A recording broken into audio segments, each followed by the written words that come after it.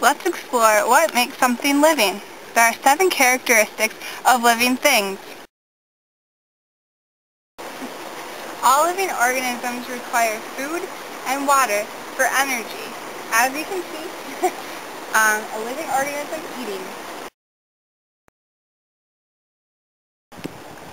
Number 2, movement. All living organisms show some kind of movement, either internal or external. Movement can be walking, and movement can be having something move inside you, like food moving through your digestive system.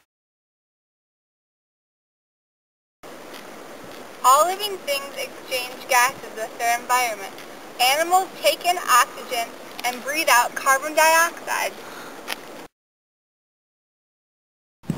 All living things remove waste from their bodies. As you can see, everyone poops. Number 5, growth. When living organisms eat food, some of that energy they gain goes into growth. As you can see, we have a baby horse and a big horse. And you can see the growth difference. Number 6, sensitivity. All living organisms respond to the environment around them. As winter approaches, horses get a thick fur so they can survive during the cold winter.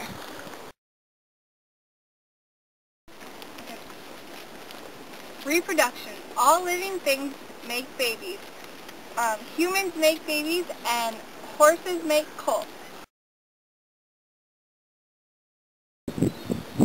Let's review the 7 characteristics of living organisms. 1. Living organisms require food. Number 2, living organisms move. 3, living organisms require oxygen. They must breathe. Number 4, they must remove waste from their body. Number 5,